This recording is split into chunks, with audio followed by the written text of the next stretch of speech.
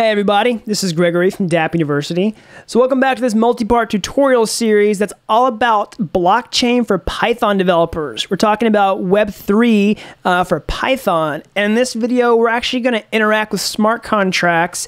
So you're going to want to watch this video. And really quickly, if you want to become a highly paid blockchain developer, then you need my online blockchain developer bootcamp, which is coming out on May 15th, 2019. And you can find out more information on my website at dappuniversity.com/bootcamp. And I'll put a link to that down in the description below. All right, so in this video, we're going to interact with smart contracts on the blockchain. And we're actually going to, call their functions. We're going to write transactions to the blockchain with smart contracts. And we already did a video in this series where we kind of just read some information from smart contracts. But now we actually want to do more. We want to create transactions that are triggered on the blockchain with smart contracts. And that's going to work a little differently than just, reading information from them. So in order to do that, we first need a smart contract and we need a blockchain to put it on. So I walked you through how to set up Ganache in some of the previous tutorials, so check that out if you haven't already. Ganache is just a personal blockchain that can be run for development purposes locally. So I've got Ganache set up here on my machine, running on port 7545. And now that we've got a blockchain set up, we want to deploy a smart contract to it. And instead of, going through the hassle of setting up a truffle project and all that stuff, I got plenty of tutorials on my channel that show you how to do that. Instead of that, we're just going to use Remix. So Remix is a great tool. I use it all the time, remix.ethereum.org. And I just pasted in some code here. You could put any smart contract in here that you wanted to. This is the basic Hello World canonical greeter smart contract that everyone uses in their tutorials that basically just allows you to set a message and get a message. It's the basic read-write contract that just shows you the basics of the Solidity programming language, okay? It's sort of just how you learn your ABCs. So I've pasted this into Remix. Important thing to note here is I'm using Solidity 0.4.21, and I also have the compiler version set to 0.4.2 run. And I'm going to compile it like this, start compile. All right, and then I'm gonna run it. Sorry, I've got some old information here. And I'm going to choose Web3 provider as my current environment. Okay, you should do the same. And this is how you're going to connect to Ganache. So once you choose that, it'll say, are you sure you want to connect to an Ethereum node? Click OK. And then you want to do localhost and whatever port Ganache is running on. Mine's 7545 right here. All right, so I'm going to choose 7545. Okay, and click OK. And now it's connected to Ganache, and we can deploy the smart contract. So boom, it worked. We can actually verify that on Ganache by looking at the logs or the transactions. All right, we can see a contract was created. Okay, so now we have a smart contract, and we want to interact with it on the blockchain. So we need a couple things. We need the smart contract address, which I can copy here. Let's see here. Let's open it and see. Actually, go back to compile. Let's hold on. Let's just copy the address like this. Okay. Boom. Address copied. So we can go to our text editor really fast and paste that value in there. I'm going to go to Sublime Text. And actually, haven't opened it yet, so I'll open it. Sorry, this opened on my other monitor. All right, so I'll go to app.py. And I'm going to paste in, this is the address that was deployed. So address.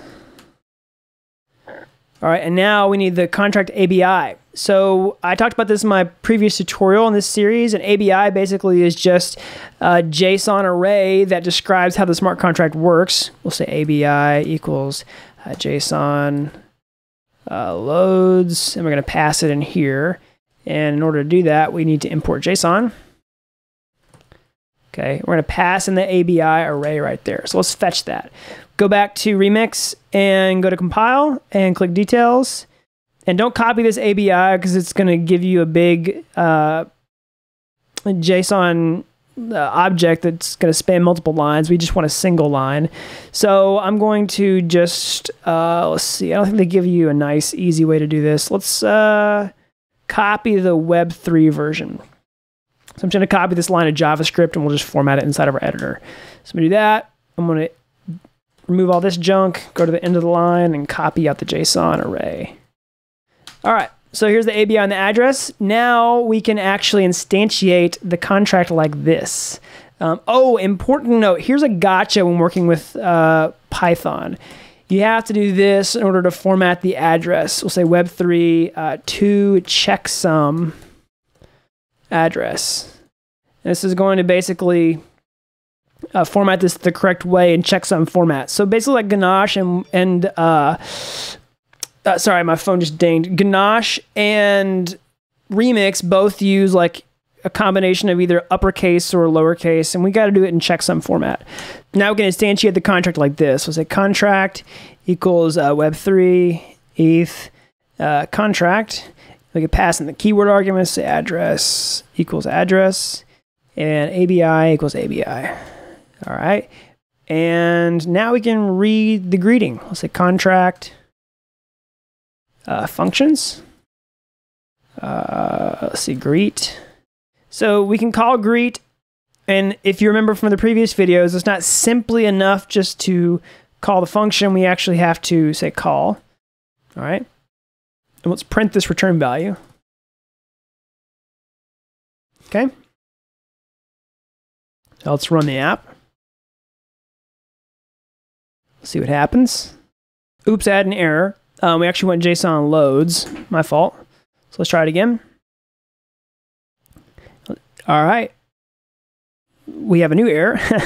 So name web3 is not defined. All right. So now what we want to do, my fault. We actually haven't, we haven't created our web3 connection yet. So if we go to some of the previous examples, like from, let's see, whenever we wrote transactions, I'm just going to copy this out of the examples directory. So if you clone this project from GitHub, I'll have all the examples here on the side. So if I go to app.py, I'll put that back in there. All right. So that's how we connect to Ganache. So my fault, guys. So let's try it again.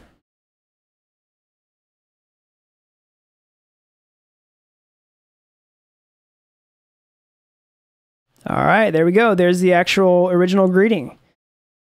All right, so now that's how you read smart contract functions. That's nothing new. We did that in the previous videos. But now what we want to do is actually write data to this smart contract. And what we want to do is update the greeting that we saw in Remix. So basically, we want to call this function right here, set greeting, okay? So we can do that in our project like this. We'll say contract functions set greeting. All right, that's the function name on the smart contract. And we'll say hello. That's the new greeting, okay? And so now we'll say transact.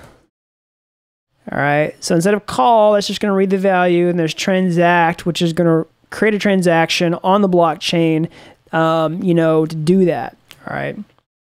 So if you're coming from Web3.js, a JavaScript background, this is similar to their send function. So we can actually return a transaction hash here. And oh, while I'm here, I just realized we need to set a default account in order to do this. So don't forget, whenever we are creating transactions on the blockchain, we got to sign the transactions. And we need to tell it which account we're going to be sending this from, okay? So we can do that like this, web3 eth default account equals web3 eth accounts 0. All right, so what that's going to do is actually get this first account from the list in Ganache and make that the default account. And unlike, working with like a HD wallet provider or something, this is already unlocked. So actually your HD wallet provider is also unlocked, but basically we don't have to provide a private key like we did in the transaction video earlier in this series. Basically this account's already unlocked with Ganache, and we don't have to give it a private key. It's already going to be able to sign transactions for us without giving too much information.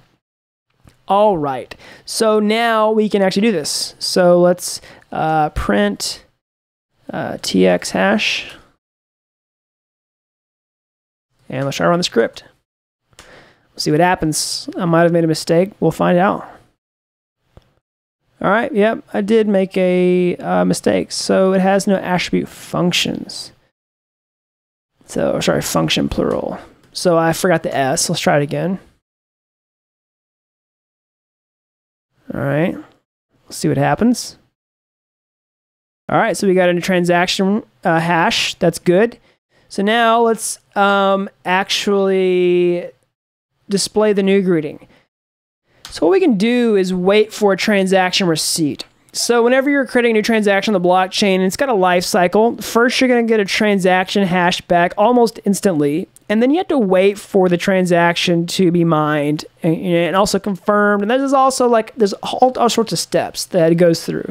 And sometimes people use some terms synonymously, but basically what has to happen is you want to get a receipt back before you can say, okay, the transaction was successful.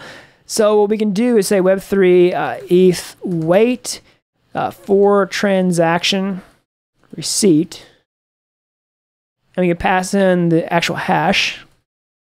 Hash. All right, and that will stop executing any code until we get there. So now we can say print once it's actually gotten the receipt. We can say updated greeting. And we can say this as a format and pass in contract functions greet and call. So now we'll actually print the new greeting once it's changed. So we'll try it again. It's going to take a second to load. All right, there we go. So we updated the greeting, and here's the new one. All right, so let's actually change to something else, just to make sure it actually did work. New greeting. All right, let's run it again. Let's make sure that we didn't just write it twice. Okay, there we go. So there's the old greeting, and there's the new greeting. So we know that our script worked. Awesome. All right, guys, so that's how you interact with smart contracts with Python and Ethereum and Web3, and that's how you actually create transactions with smart contracts. So if y'all like this video, again, as always, subscribe to the channel if you haven't already, and click the thumbs up button down below. And get excited about my Blockchain Developer Bootcamp, which is coming out on May 15th, 2019. You can find out more details about that with the link down in the description below. And if it's after May 15th, 2019, also click the link and find out how you can join the bootcamp. So again, hope y'all like this video, and until next time, thanks for watching Dapp University.